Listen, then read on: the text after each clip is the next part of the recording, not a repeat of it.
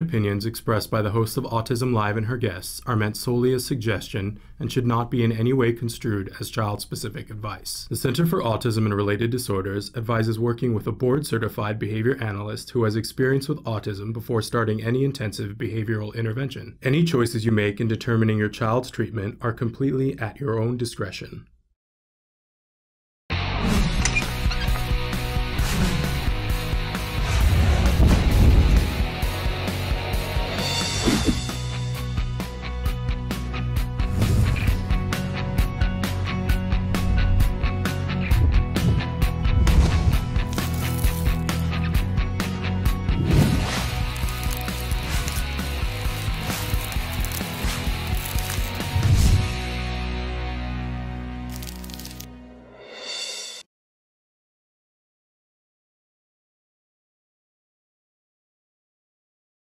Well, I had friends when I was in high school in preferred activities like horseback riding, electronics, or model rockets. There's a tendency sometimes to just go on and on and on talking about the same thing. And this is where someone had to tell me, you're going to tell that story twice, and that's all that people are going to want to hear it. They're going to get bored with it after hearing it more than twice. Give them, say, hey, you know, you've talked too much about that robot. Let's talk about something else.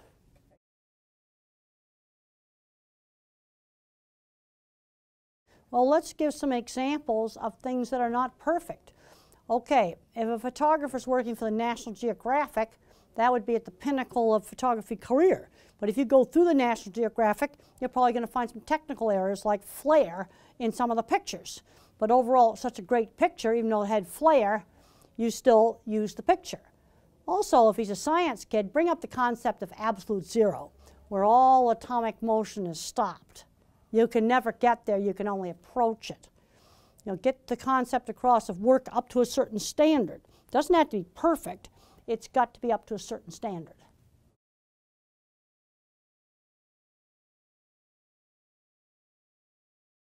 Well, when I was a young kid, there were expectations for doing things that other people want. It gets back to turn taking. Yeah, I'd sit through church even though I thought it was boring. That's something the other members of the family wanted to do. And there were expectations for me not to be disruptive. And most of the time I behaved. You know, and that's just one step beyond turn-taking in board games. You've got to learn to get your turn. Sometimes you get to pick out the movie. And other times brother or sister may pick out the movie we go to. Well, one of my really important teachers was Mr. Carlock, my science teacher. And he had interesting projects for me to do. And I worked on all kinds of stuff with optical illusions. And that actually helped me in some of my cattle work because it made me pay attention to what the animals were seeing. And then doing interesting science projects got me motivated to study because now I had a reason for studying. Studying was a way to get to a goal of becoming a scientist. This is where a good teacher really turns a student around.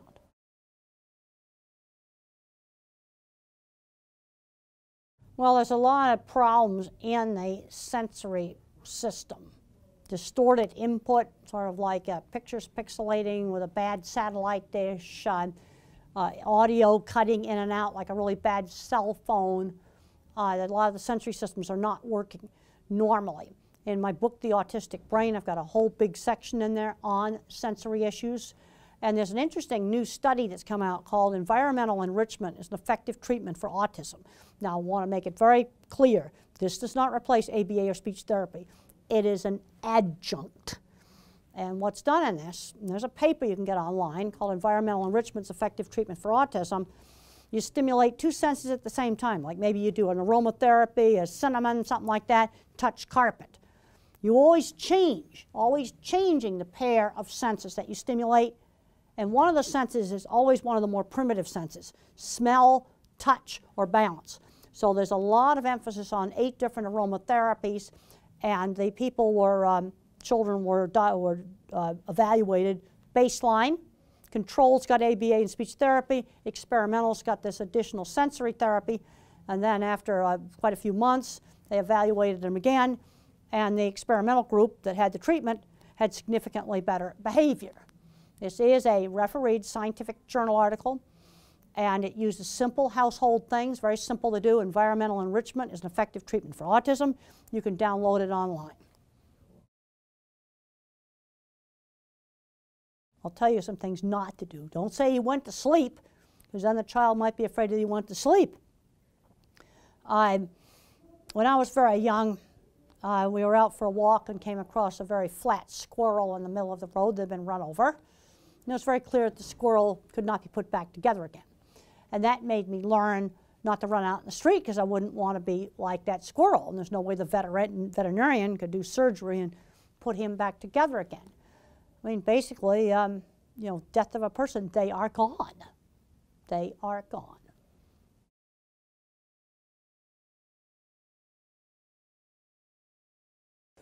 Well, Oliver Sacks is a very kindly kind of professor type of person, and I read an article he wrote in the New York Times just before he died about, you know, going back doing the Jewish Sabbath. And at the end of the article he was talking about, well, if A, then B, then C, which way of his life could have gone down different paths. And I started really weeping when I read that article, you know, and I'm glad it went down the path that, you know, where our paths crossed. I could barely print it out, I was so upset. No, fortunately, he was writing right up until the end. And he's overall really satisfied with his life. Well, after the article appeared in the New Yorker magazine, shortly after that, an agent appeared that suggested that I ought to write a book. And that's what brought the book Thinking in Pictures into being. Hey, I'm Candace Cameron Bure. Tom Bergeron. You're watching Autism Live. And you're watching Autism Live. And you're watching Autism Live. You're watching Autism Live.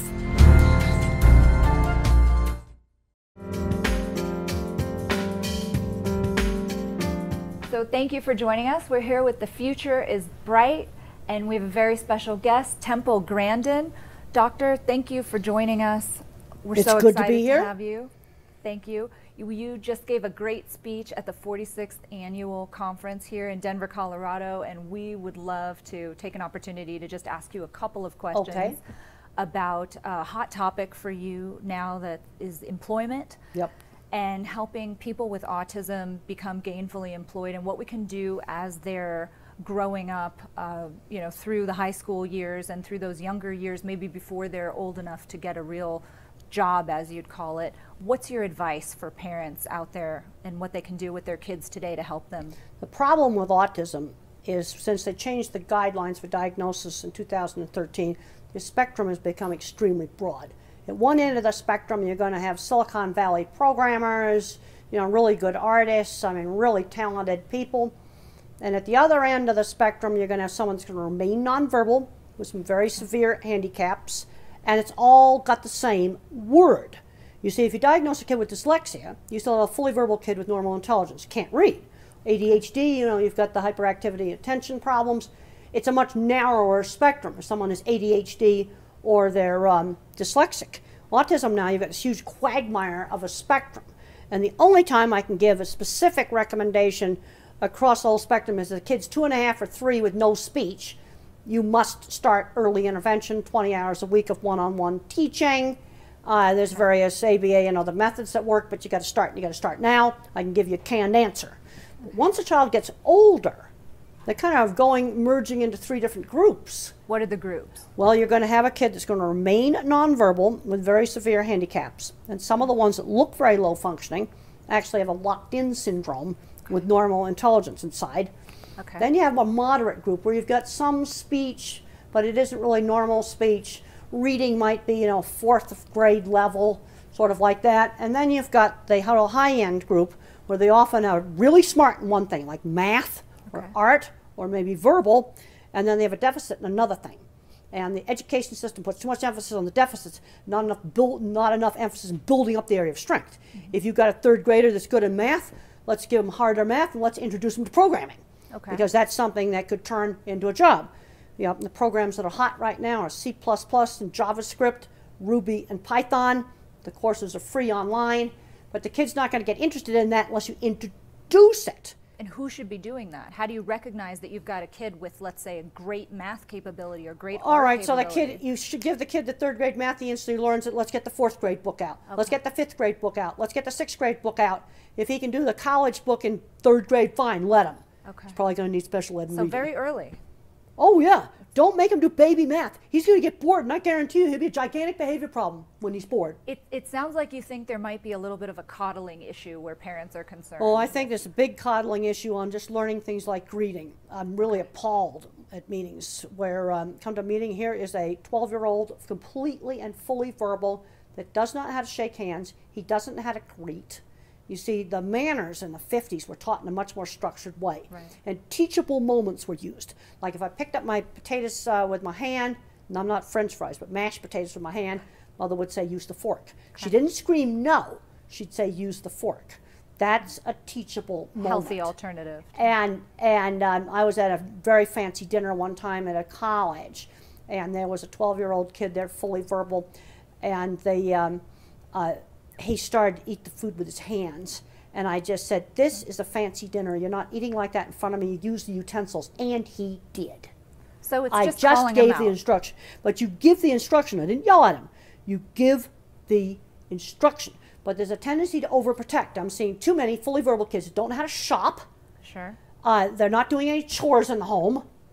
Just basic things. Greeting people. When I was 8 years old, Mother had me party hostess at her parties.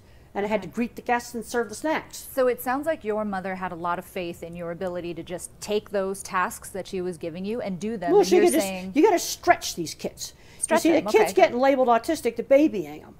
And you know, if you have a little kid, you know, that's, you know, severe behaviors. I was severe behaviors when I was 3 years old. Sure. You know, of course the parents are going to be upset about that. But then you got another kind of kid, 10 years old, no friends, geeky and nerdy, gets a label, and not enough's being done to engage his area of strength and teach him basic skills. Because what makes me crazy is I go back and forth between different silos. I'll do a talk out at Silicon Valley. You can go to the big tech companies. It's Asperger's everywhere. Cube after cube full of them. Headphones clamped on, don't even look up at you. I can go over to the meatpacking plants. There's a whole shop full of hippies there. And I know they're on the spectrum. They've been there for years.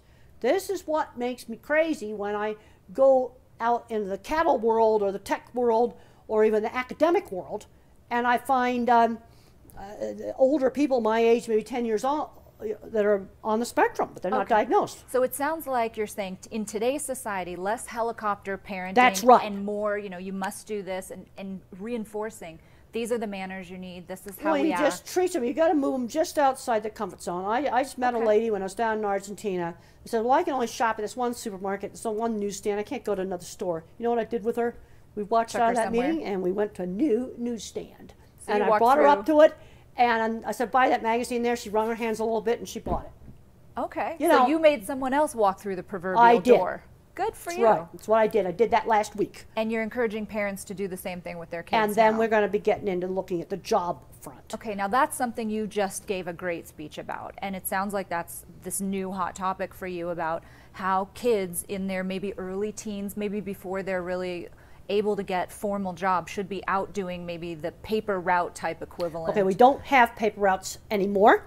In fact, I got asked The equivalent. I got asked the other day what a paper route is. You're kidding. No, I'm not kidding. And By an I adult? said, well, you know, they used to have children deliver newspapers to people's Sure. houses.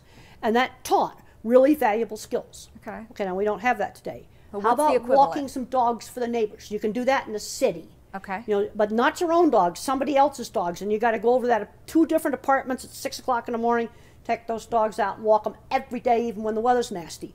Or maybe working in the farmer's market. Okay, we were just discussing New York City, where my mother lives.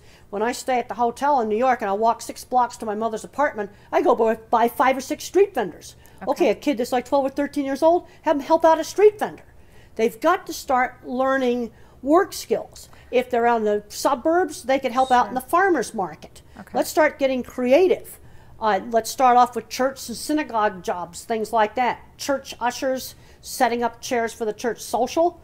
Yes, it's a job. Every Thursday night, you got to do those chairs. So it's the accountability, being somewhere where someone's expecting you to help out and do a particular Then thing. it's a defined task. You got Okay. 100 chairs to put up. Defined. and you got 100 chairs you're going to have to put away after the event is over. So defined and repetitive, and something that they do. Well, a lot of jobs are repetitive. Family. Newspaper routes are repetitive. But let's go through my work history. These kids have got to learn work skills outside the home before they graduate from high school. Okay. All right. When I was 13, mother just in the neighborhood found a little seamstress that did dressmaking out of her home. And she went in and told about me. I was kind of different, Sure. but I was really good at hand sewing. So the lady started having me hand sew the hems and take apart dresses. When I was 15, I was cleaning horse stalls. Okay. Then when I got a little bit older, I was making signs and selling them. And the first sign I ever made was for a beauty shop. First sign I ever made for a customer. I had made some other signs before that. But making things, and you have to learn how to make signs that other people want.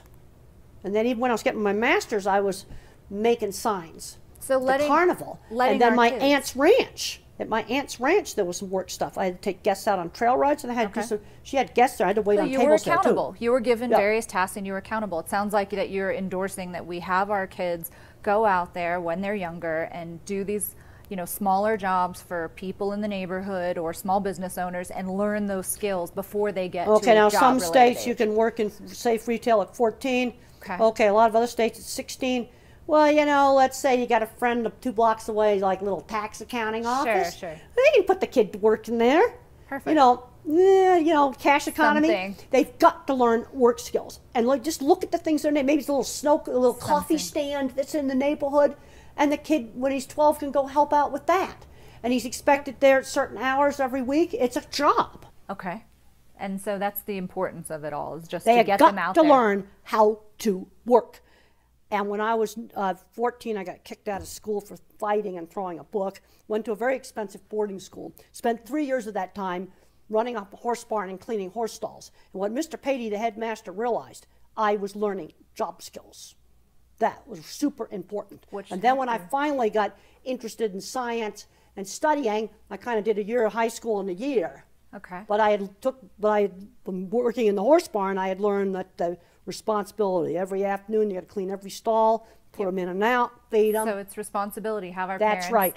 allow their kids to get out there and just not be afraid to do it before They they got to get out. Okay. And the Project Search research has shown very clearly that working in a real job a whole year before they graduate from high school is very, very important for keeping employment after they graduate. Okay, so along those same lines, now you've got a group of kids in today's society who have gotten out there and, let's say, worked at these little carts or local small businesses informally while they're younger, and they get older and they're able to get into the workforce. They need to get there. You got to get to your job. So you have to be able to drive if you can, if you're capable of driving. Talk to us about your stance on driving. Well, driving was essential for me. I would have never been able to go into the cattle industry without driving. There's a scene in the movie where I get kicked out of Scottsdale Feed Yard. I was driving. It was beautiful. If I hadn't have been driving, I wouldn't have gone to Scottsdale Feed Yard to get kicked out of it.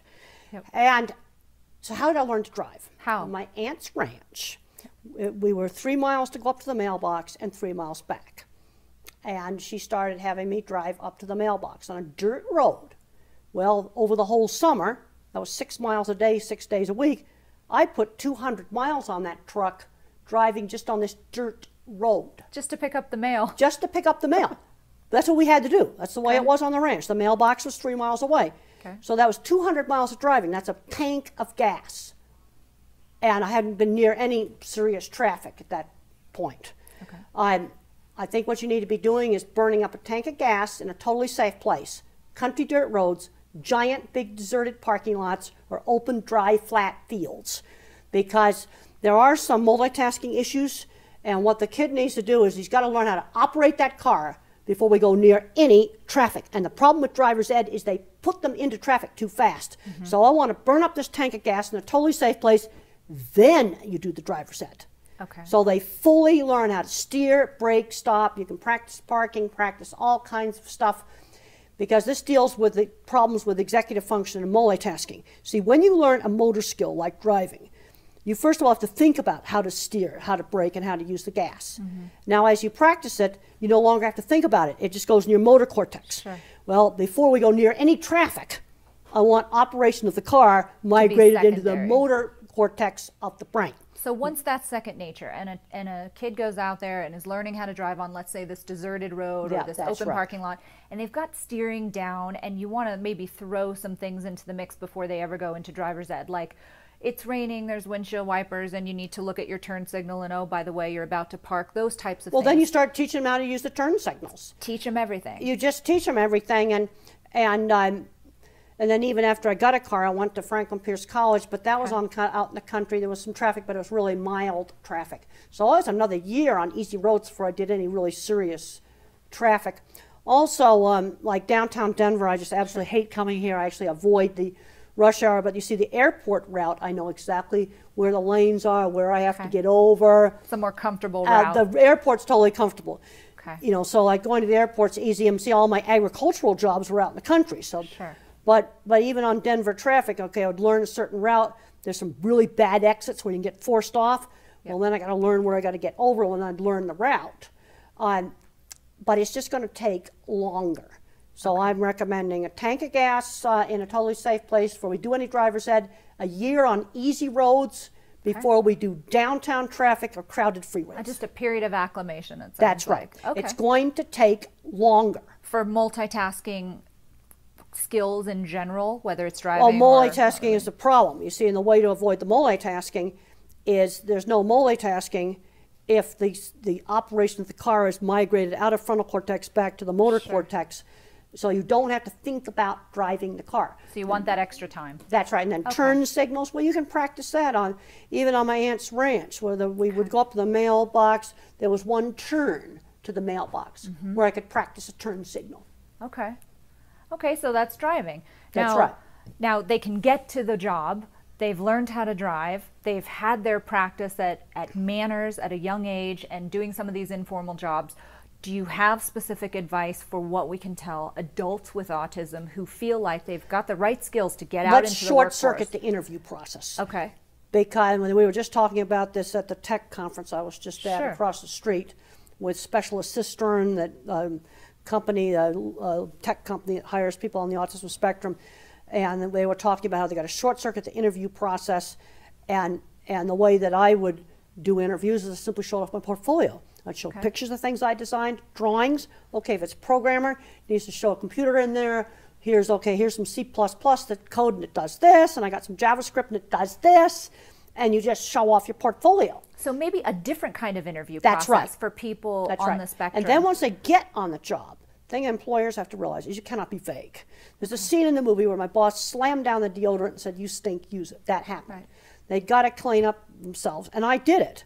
And that boss, I'm pretty sure, was on the spectrum. But you said you appreciated that. Now, I was very direct. angry at the time. I was very angry and upset at the time, but I wanted the job. I thank that boss now, and I thank Linda Carpenter and her other secretary friend that took me out to buy the clothes. Okay. So are there things that you would recommend to employers that they can do to be more receptive to people with autism? A lot of people on the spectrum need a quiet place to work. Okay. You know, some of these restrooms have these horrible Dyson blade air hand dryers. Now, if my office cube was next to that, I wouldn't be able to work. I wouldn't either. I've got to get away from that. And quiet place to work. Also, clearly define the tasks. Okay. Even now, I mean, when I do consulting, I've worked on a big manuscript with 15 other people. And I just said, I need homework. Okay, tell me I'll write this part of the manuscript, and I'll do it in this format, get it done on this date.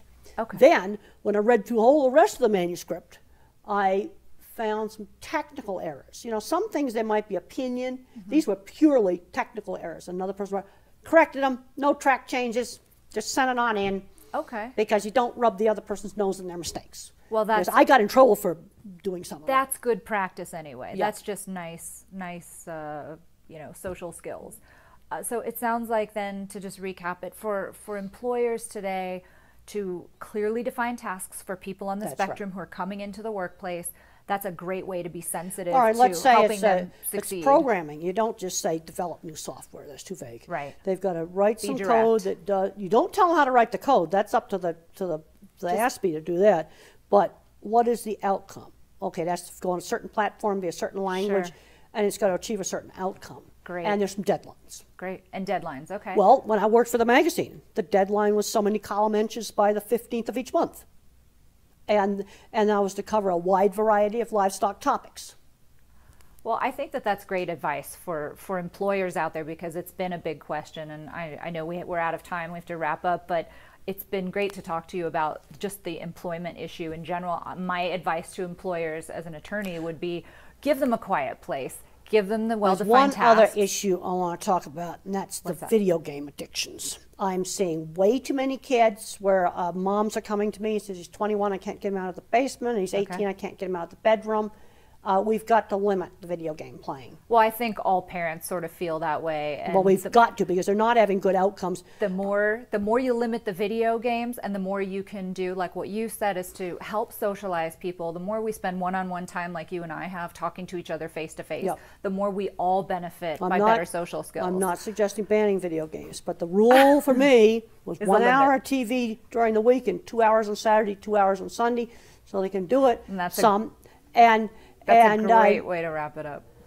That's great advice. You can't let them play video games for 8 hours a day. Well, of course not. Of course not. I think all parents would agree with you, but unfortunately, I'm seeing too many kids where that's happening. Okay.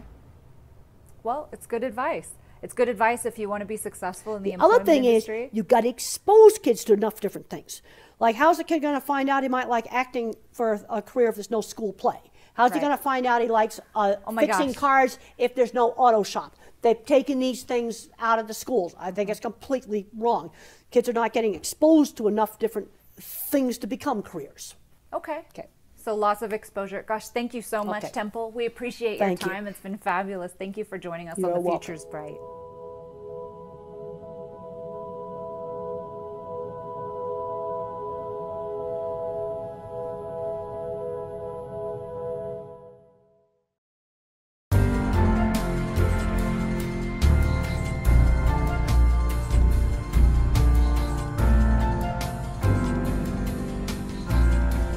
We have so many parents who've asked questions, and they love your answers. I want to start with a question that we got on Facebook that somebody wants to know your views on inclusion.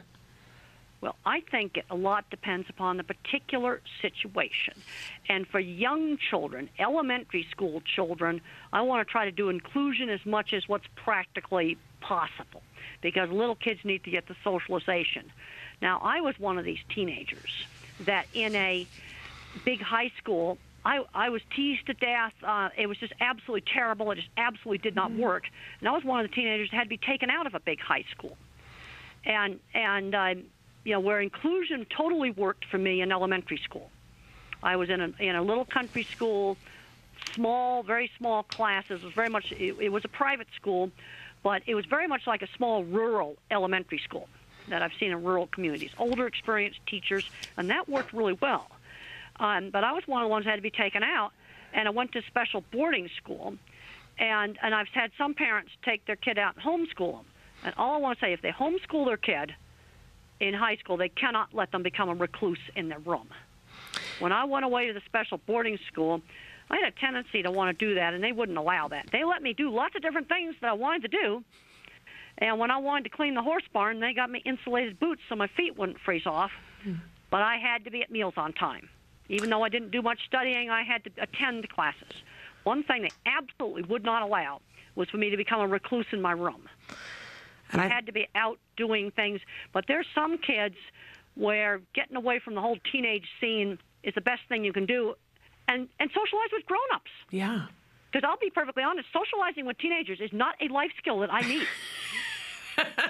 Well, I think a lot of people would agree with you there, Temple. But on the other hand, I've seen situations where they decide to homeschool their teenager, and he became a video game recluse, and ended up on Social Security going nowhere. And that makes me nuts.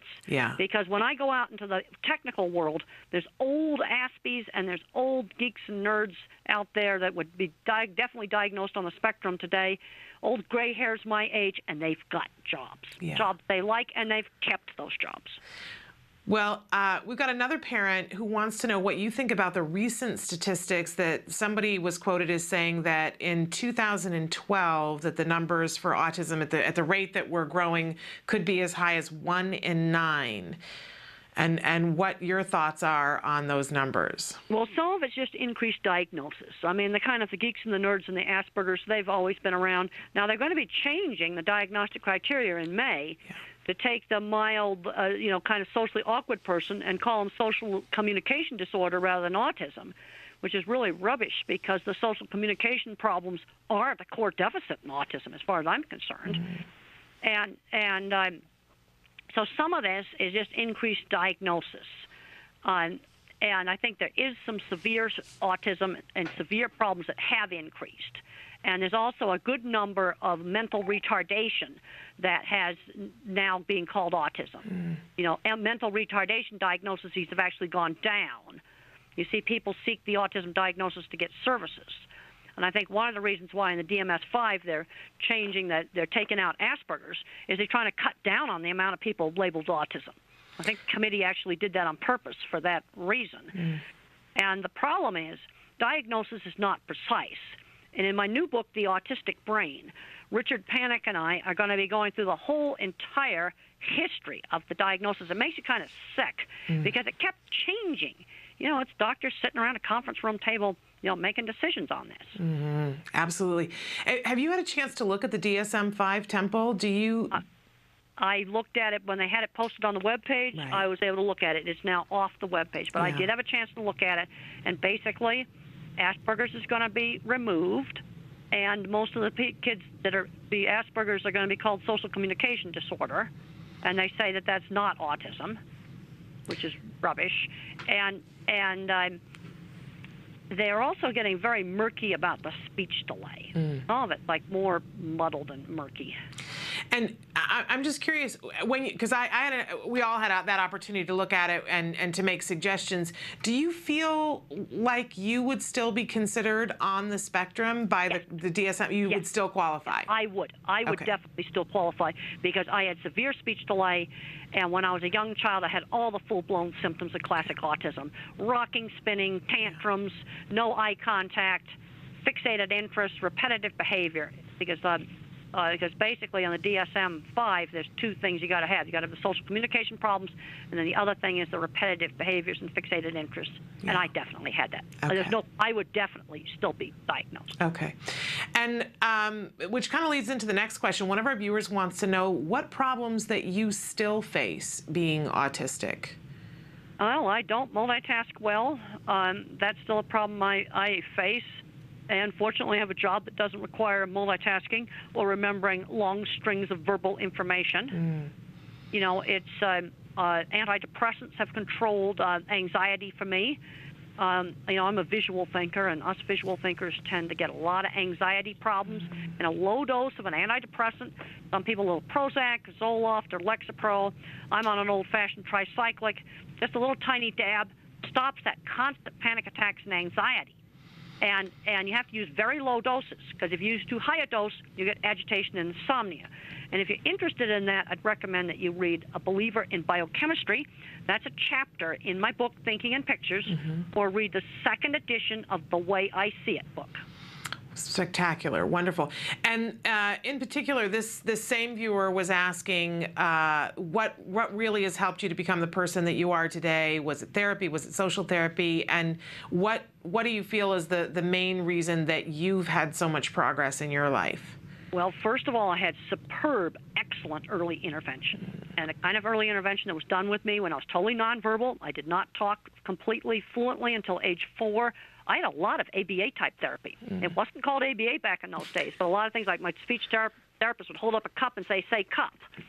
When I was 3, my mother hired a nanny who played constant turn-taking games with me and my sister, constantly keeping me engaged. And my ability in art was always encouraged.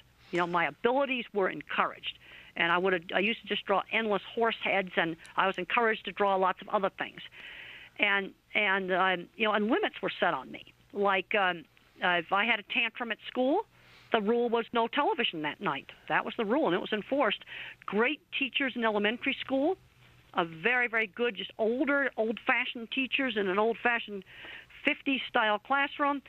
Then when I went to high school, it was my science teacher, Mr. Patey, the head of the boarding school, Mr. Patey had a really good sense of when to let me off the hook and not study, but he was not going to let me become a recluse in my room. Mr. Carlock, my science teacher, it was a whole lot of things. And then there were some good people in the cattle industry. I mean, the movie makes it look like everybody in the cattle industry was just awful. There were excellent, good people. Jim the contractor, Ted Gilbert at the Red River Feed Yard. There were some excellent ranches that did treat cattle right. And there were some good people, and that kept me going. But people are always looking for the single magic turning point. There's not one. The other thing that really helped me, learning work skills. When I was 13, Mother had me doing a little sewing job 2 afternoons a week in a lady's house, and I took apart dresses and hemmed them. When I was 15, I was cleaning 8 horse stalls. I was doing carpentry work. When I was in college, I did an internship at a research lab where I actually had to rent my own house. You see, you've got to stretch these kids. Yeah. I'm seeing too many people on the mild end of the spectrum today, people a lot milder than me, that are playing video games on Social Security because they were never stretched. My take on video games is 1 hour a day. Okay. I was allowed to play a 50s video game when I was a little kid for 1 hour a day. And that 50s video game was spinning a brass thing round and round and round that covered up a bolt on my bed. And I was allowed to do that for an hour after lunch, to just veg out and do that. Well, that's the same thing that ought to be done with video games. 1 hour a day. I love that prescription. I'm going to play this for my son, Temple. And I would never recommend banning them. Actually, there's some visual spatial skills you can learn from video games. I just was reading an article in one of my Science or Nature magazines. But that article, where there was a benefit in playing video games, it was only 1 hour a day they did. Okay. It wasn't 8 hours a day. Yeah. Well, I love that, because a lot of us parents are asking questions and saying, what's an appropriate amount? And an hour seems like a great, it gives them time to play, That's right. but puts a limit on it. So I love that. That's exactly what Mother did with me with spinning things. I was allowed to have an hour after lunch where I could go in my room and I could spin things, twirl the brass plate on my bed, round and round and round, watch it twirl. And then after I came out of my room, I was not allowed to do that. I got to ask you, Temple, what was it about the spinning that was exciting enough for you to do it for an entire hour? Do you remember what it was about? Oh, yes, I remember. I could twirl it. It was sort of a hanging brass plate that was on a screw that covered up a bolt that held the bed frame together. And I'd spin it at different speeds. And I'd watch how it went back and forth when it stopped spinning all the way around. And I would experiment all different kinds of speeds of it. And I just sort of studied it like a scientist. Wow. And I found it fascinating. Another thing I did is I dribbled sand through my hand. We go to the beach. And I dribbled sand through my hand, and I'd study every little rock of the sand that went through my hand. And I would just stand there all day, and I would dribble the sand at different speeds. You know, hold my fist tighter or hold my fist looser, and just study it. It's just fascinating, and it kept your attention. Oh, yes. And I was given some limited times to do these things. But it was on a schedule. Yeah. After lunch, I had an hour where I was in my room and I could do this stuff. And then at the table, it was absolutely not allowed. Church, it was not allowed. In the classroom, it was not allowed. And when how did they work through? What was it like for you transitioning? Was it just that you understood that it was an hour and then it was over? Well, I understood that, and it was you see. But this kind of having a schedule started very young. Okay. I mean, when the nanny we had 3 meals every day, and they were on time. Breakfast at 7, lunch at noon, dinner at 6. So structure was really important. I had structure, but sometimes, things changed, and I didn't usually I got nervous about changes when I was in high school, and I was going full-blown on anxiety attacks. They wanted to change the schedule around in high school. I got all nervous about that. Now I've had to move out of my office. We have a mess now where they're rebuilding our building, remodeling our building, and we had to move all our offices, my 22 years of junk in my faculty office, and we moved into trailers. Wow. For a year. Well, I did that, but you know what? I did it slowly. Okay. Like 3 months before it was time to move, I was detrashing my office. And fortunately, they provided gigantic industrial-sized garbage cans for all the faculty to detrash their office, because the entire faculty had to move out of this building. Yeah. But I did it slowly. You know what strikes me, Temple, is that that transition would be hard for anyone, but you are so good at recognizing what you need to be kind to yourself and to be successful, and then you do that. And I don't know that the rest of us do that. Well, and I did it, and fortunately they had these big garbage cans, because I hate to say it now, my knees are getting bad, and I can't walk upstairs lifting anything because my knees are going screaming, ouch, don't, you're hurting your knees. And you know, I would have had to, I simply can't carry all the stuff. Yeah, but you know where your strengths are, and you know how to compensate when you have an area that isn't a strength, and that's something that we can all learn from. Well, and you have to, I've learned things in organization. Like for my calendar, I've got to have a calendar where I can see an entire month. Yeah. I hate those calendar books where it's a new page for each day. Hate them. Hate them. Oh, I get those from American Express, and I just give them away. I hate them. And by the week doesn't help you either. You need to see the whole month. I want to see a whole month. Wonderful. I can look at see, and then when I make my plane reservations, I can look at that calendar, and then I visualize how much time I'm going to need between events. And I know that, and let me tell you, I know all the airline routing now. I'll bet you do. You know, I have that about memorized. I'll bet you do. I've got a question here that you might decide is too personal, and you don't need to answer it if you don't want to, but somebody wants to know what role faith and spirituality plays in your life. Well, when I was young, I did a lot of thinking about a lot of the big questions. But basically now, I figure the meaning of life is if the things that you do help make the world a better place. And what I mean by that is I have to use specific examples because I think very concretely. When a mother says, your book helped my kid go to college, that makes me happy. Yeah. Or you solved my kid's sensory problems. And boy, I can tell you, we've got to look at sensory problems. Yeah. And there's some individuals that can't tolerate a noisy Walmart. I'll give you some tips on sensory problems to help desensitize. Let the individual initiate the dreaded buzzer on the scoreboard or the worst ringtone on a phone or whatever the thing is they can't stand. If the person on the spectrum initiates it, or if they hate Walmart, let them control how much Walmart they got to tolerate. And when they give a signal, you take them out. I love that. Because you kind of have to stretch it. Yeah. And then there's some individuals that will never tolerate that Walmart, especially some of you nonverbal individuals. Yeah.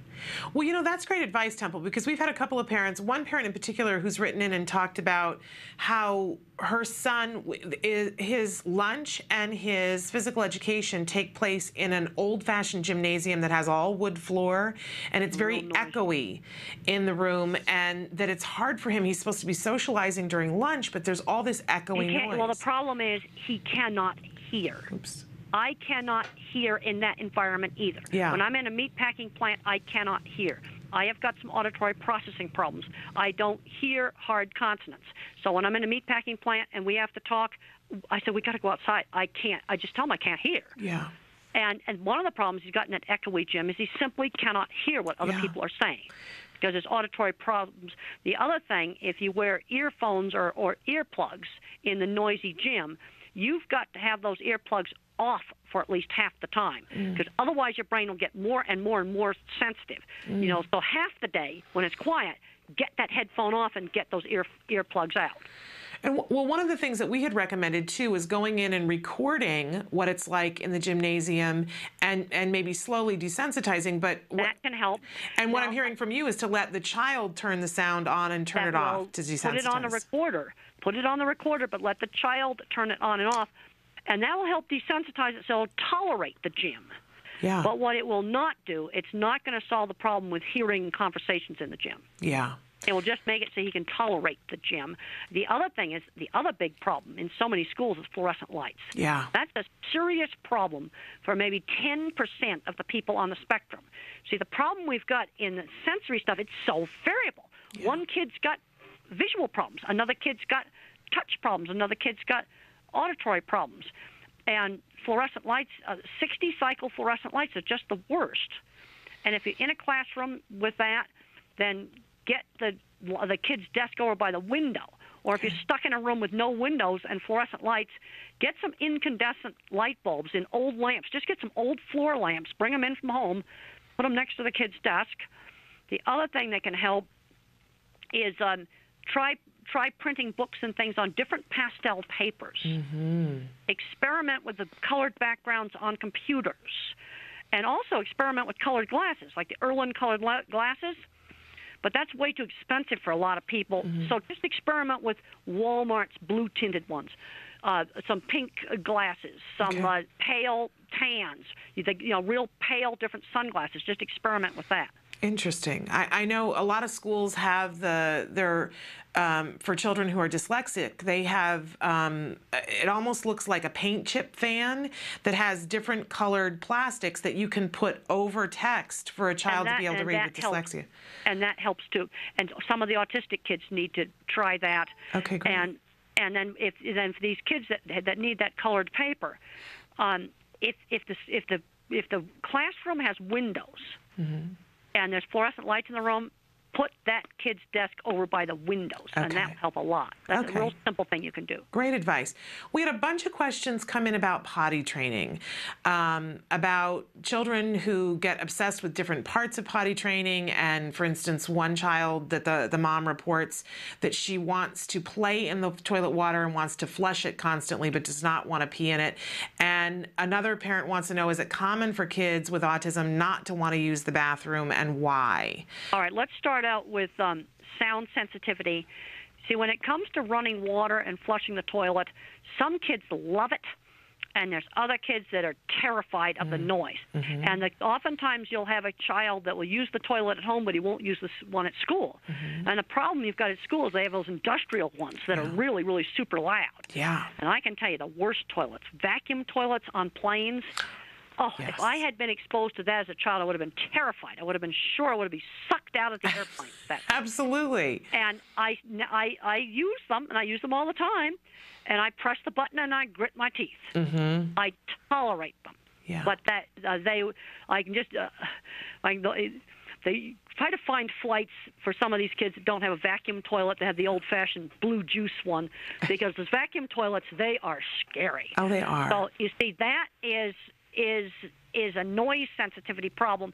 Okay, now the other problem you have, especially with a nonverbal child, is he doesn't know what you're supposed to do in the toilet. You see, their sensory system is so fragmented. And if you want to understand this, you need to get Tito Mukapedehe's book, How Can I Talk If My Lips Don't Move? And Tito's a nonverbal person with autism that types independently, and he describes a scrambled sensory world. It's sort of like looking at everything with Picasso vision.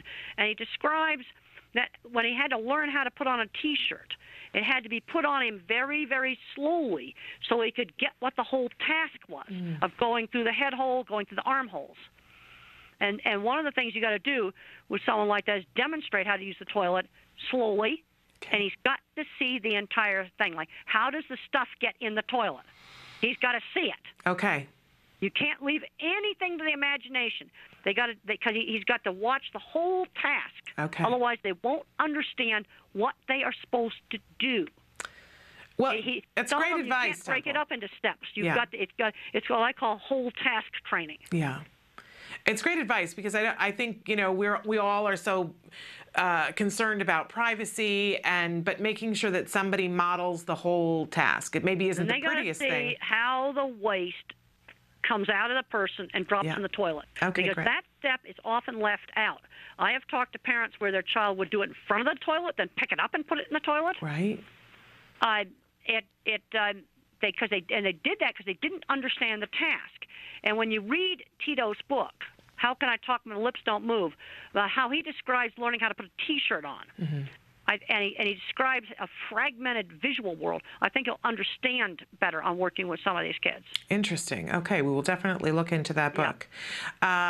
We have a bunch of people who wrote in and specifically just wanted to thank you, Temple. I can't leave that out, because so many people wrote in and said that your lectures and your books have helped them. I certainly am one of those parents.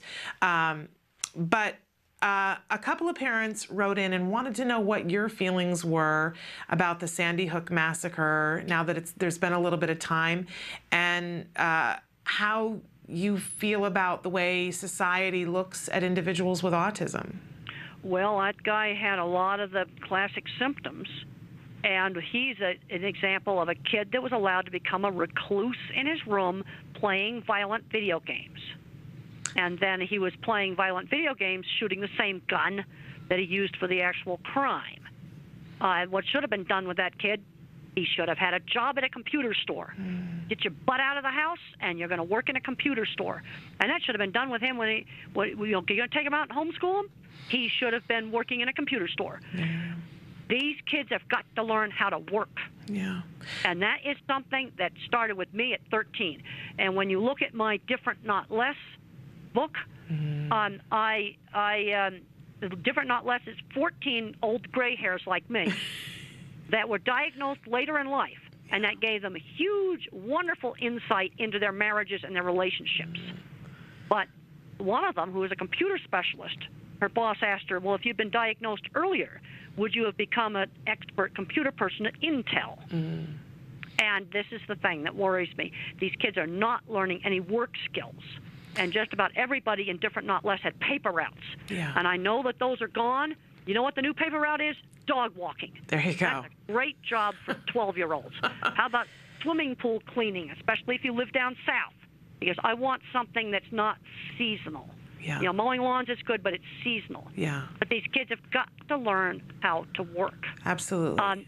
Museums will take kids as young as 12 years old for tour guides. Okay. You have to be 16 to volunteer at an animal shelter. They have got to learn work skills, and yes, volunteer work does count. Well, and our entire topic this week, we're talking about on the show transitioning from teenage years to adulthood, and some of the things that we're talking about are job related, because I think on everybody's wish list for every child is that they be a productive member of society. Well, the thing that drives me absolutely nuts is when I go out to a meatpacking plant, there's gray hairs like me all over that meatpacking plant that run the maintenance department. They do all kinds of jobs there, not just working on the line. That's like grunt work. And they're as spectrum as they could be, but they're undiagnosed. Yeah. And half of Silicon Valley is on the spectrum. You know, it's where people have got to learn work skills. And then you have the kids, you know, there's different kinds of minds. There's the visual thinkers like me, going to be really good at building things. There's a lot of these kids that ought to be going to the skilled trades. We have a huge, huge shortage of auto mechanics. And one of the worst things the schools ever did taken out auto shop and metal shop and wood shop and art and all of those, cooking, all of those hands-on classes that can turn into great careers. Yeah. You know, and then sometimes we can do too many accommodations. Like here's one that's too much of an accommodation. There's a little elementary school kid that's too shy to get up and do his public speaking in class, so they let him do it on Skype. I'm going, no way. You're going to have to get up in front of the class. Yeah. And I'll tell you right now, when I gave my very first talk in graduate school, you know what I did? I panicked and I walked out. My very first talk. So then what I learned after that, got to have really good slides. And then if you freeze, you've got your slides. Oh, that's great, because we actually had a question from somebody wanting to know, what are your tricks to get over fear of public speech? So having slides that you can go to and take a moment. Well, let me just explain what we do with my students, because my graduate students have to, you know, do their little 10-minute presentations at the American Society for Animal Science, where they tell about their research. And the thing I work with my students on is having really good PowerPoint slides. You know, where you start out with the reason for doing the research, the methods, you know, the animals, the statistics, the procedure, the results, the discussion, the conclusions, and nice pictures on your slides, and then enough writing on your slides so if you panic, you read them. There you go. It's not the end of the world for your first talk. Yeah. And you've talked in so many different venues now, and we've shown your TED Talk more than once here on the show because it's brilliant. And I just wonder, were you extra nervous for that, or was it just fine? Did you feel at home? I would think that would be panicking. I was okay because I've done talks in enough big places. And I was okay with that. The only thing at the TED Talk I had problems with is they wanted me to wear this mic that was taped to my face. And I said to them, I've got to wear that for half an hour beforehand to get used to it. And I did that, and they had a lot of lights, which I don't really like, but I tolerated it because I wanted it to look good, and they wanted it to sound good. Yeah. And that's why they taped the mic to my cheek. Well, it did look good, and it sounded great, and you were brilliant, and we love that TED Talk. I have another viewer who, her question is, how can I learn to control involuntary movements? I have trouble with it, and it's very distracting. And what you have to try to do is to turn it into an involuntary movement that doesn't bother people. I know a guy that has Tourette's, and you'd never know it because he twitches his mouth and his eye. And it's something that, yeah, he does it every 30 seconds, but nobody notices. I never noticed it until he told me about it. You can try to switch the involuntary movement into something that's less distracting. You know, there's a lot of people that sit in meetings and they jiggle their leg in meetings. Have you ever done that? Oh, yes, absolutely. And there are people who click their pens. Well, that gets annoying. It does. And I do an awful lot of doodling. That's great. Where I just take a pen and I'm drawing circles and I'm drawing little triangles and stars and stuff on a piece of paper. You know, you could do that. You could get a fidget ball. I think what you need to try to do is to try to turn that into something. Because what can be done with Tourette's is you can't get rid of the tics. What you do is you change them into something else that's a lot less annoying and distracting. And what this guy did is he took a bad verbal tic and he turned it into twitching his mouth and his eye every 30 seconds, and nobody notices it. There you go. Wonderful. Okay. Another viewer wants to know, what's your experience with fragmented vision, seeing only the details of things and not the whole picture? They report that, she says, I see so many details, but I can never just see the whole object that I'm looking at, and I'm wondering what this is and how to understand it. Well, I had a student that had that problem, and she was not autistic. She was dyslexic, and I remember one time we were sitting at a traffic light next to this art store, and I say, Artarama, that's a funny name for store. And she said, all I saw was the A. And Tito describes this, you know, and How Can I Talk? My Lips Don't Move. Donna Williams, in her book, Autism, An Inside-Out Approach, describes this problem. Now, I don't have this. This is where autism is very, very, very variable. It's real, real variable, and I don't have this problem. It's you know, this is something that, you know, not everybody on the spectrum has. But that they can go to those resources and maybe learn some more about it and what to do about it. So Tito's book again. That's right. There's somebody who wrote in, and I'm unaware of this. Apparently, you are very good friends. Somebody's at my door. I'm going to have to let them in. Just a minute. Okay. Well, hold on. I'll let all the viewers know that who we're talking to right now is Temple Grandin, if you're just tuning in. She's joining us via phone, and she's answering parent questions that you guys have written in. And it's a very exciting opportunity for us to be able to talk with her, and we hope we'll have more opportunities to do this. So if you haven't written in a question for Temple Grandin, and you still want to do, because we keep a pool of them so that if we have the opportunity to talk to her again. Sorry, this is where I don't multitask very well. Oh, no, I thought you did very well. Are you kidding me? Okay. And we were just filling our viewers in on what was happening. So, but do you have a few more minutes to talk, Temple? Yes, I do. Okay, great. So somebody wrote in and said that you have, that you're good friends with somebody who's blind. Yes. And that their best friend is blind. And their question is, do you narrate and describe scenes with ease to the friend that's blind? And does that build trust between you? Because the person reports that they're very inspired by the fact that you also have a friend that's blind. Well, she was my roommate, and we would used to go to movies, and we'd sit in the back row, and I would whisper to her what the visual parts of the movie. How beautiful. And then she had a radio that would pick up TV signals, and we used to watch Star Trek on her radio. Oh, wonderful. And Star Trek was pretty good on the radio because I knew what the visuals looked like. And was it easy for you to describe those things to her? Yes, that was very, very easy because I'm a total visual thinker. There you go. So it was very, very easy for me to describe the visuals to her. What a gift to each other. You must have been. She was the best roommate I ever had. And Temple, is it easy for you to have friends? Is it something that you struggle with, or is it something that you're really adept at now? Well, most of my friends are through shared interests. And one thing I really recommend to all the parents out there, get autistic kids or kids that have got whatever diagnosis they got, whatever labels on them, get them involved with things with shared interests. School play, band, school newspaper, art club, computer club, robotics, Future Farmers of America, 4-H. Boy Scouts, Girl Scouts, get involved in activities where they have a shared interest. I think that's great advice. We actually had a parent write in on Friday about having a teenager and how there aren't supports, but that she has him in a sailing club and a couple of other clubs. Good. And we had said, you know, clubs are great. So she felt like maybe, but she's wanting something more. And I know you talked earlier about volunteering to get them ready for job skills. Is there anything else we should be focusing on with our teenagers? Well, middle school, we need to start focusing on job skills. And volunteer work does count, and I think it needs to be work outside the home. You know, it could be a tour guide, it could be, you know, cleaning the swimming pools, walk some dogs.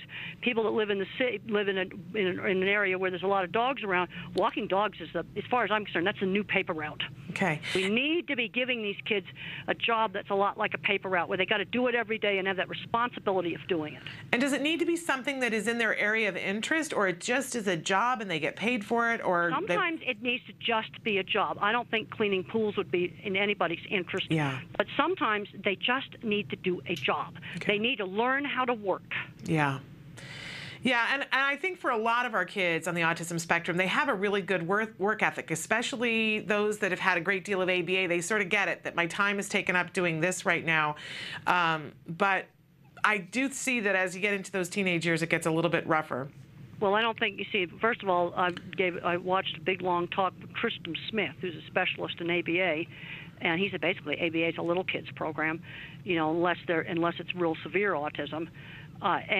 And you know, you get most people on the higher end of the spectrum. I mean, they're beyond ABA. Yeah. We need to be, but they need to learn work skills. Absolutely. We have a viewer who wants to know when you're coming back to Portland, Oregon. I don't know. I don't have anything scheduled. Oh, wait a minute. I've got on my book tour. I've got some stuff scheduled. Wait a minute. I've got to see if I am coming to Portland. I know I'm coming into Seattle. Let me just look at my book tour schedule for the autistic brain. Let me just look. Portland on the 26th of June. I'll be at Powell's Bookstore on the 26th of June. Okay, great. So that's when you will be in Portland. Yeah, that's when I'll be in Portland. I know you got a bunch of different events that are coming up, places that you're speaking. I know you're getting ready to speak in Dallas the week right before Easter. Is there anything else, a place that you're going that you'd like to tell our viewers about where they can get to meet you? Well, I going to a lot of different places, and I'm not that good about getting everything up on the web page. That's okay. I mean, people can search and you know, I mean, I was able to see that you were going to be in Dallas. I can tell you some of the places I'll be at for the book tour for the autistic brain. Okay. I will be on the 21st of May. I'll be at LA, Los Angeles, at the University at Riverside. Okay. And then on the 27th of May, I will be at the Los Angeles Public Library. And then I'll be in New York. I'll be in New York. They've got me on the 29th and the 30th, but I don't know where. I'll be in Washington, D.C. on the 1st of May. I'm not sure where yet. I'll be at LaSalle University outside of Philadelphia on the 3rd, also at the Philadelphia Public Library. Pensacola, Florida on the 14th of May. I'll be at an Asperger meeting. Oh, wait a minute, that's in Sydney, Australia. You don't want that. Oh, yes, we have viewers that watch us in Australia. Well, okay, well, I'll be Sydney, Australia, Asperger Association. That's going to be the 1st of June. Okay. And then San Francisco on the 5th of June and the 4th of June. 4th and 5th of June in San Francisco. Atlanta on the 19th of June. You do get around, don't you, Temple? You're a very busy lady. You're racking up some miles. I'll be at the Tattered Covered Bookstore in Denver on the 27th. I love that store. Okay, so that's some of the places I'll be at for the book tour for the autistic brain. Okay. And people can also, the publicist is Taryn Roeder at Houghton Mifflin. Okay. So if people, that's a great opportunity for them to come and have an opportunity to meet and greet with you and get a book signed perhaps, and which is a lovely thing, because people do want to meet you, Temple. It's, you know, I was very excited to meet you about a month ago, and everyone was so excited to ask me about what it was like meeting you. And I got to say, it was one of the highlights of my life, Temple, to meet you. Thank you. Really, really remarkable.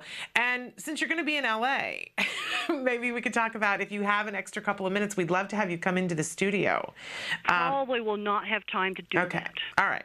Well, I'll sacrifice that because we get time to talk to you on the phone from time to time.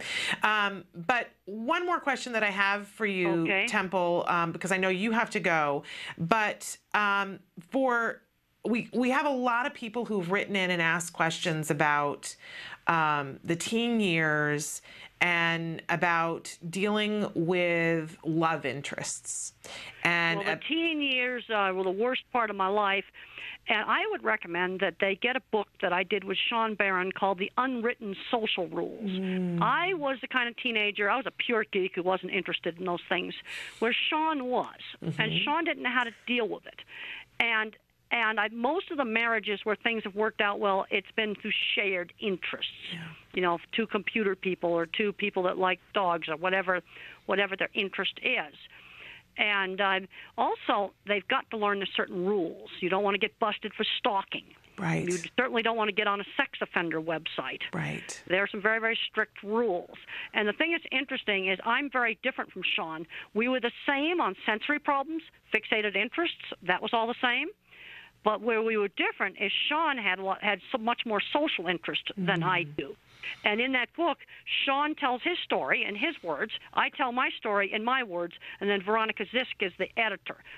And I think teens dealing with those kind of issues will find that book helpful. Okay, and what's the name of the book again?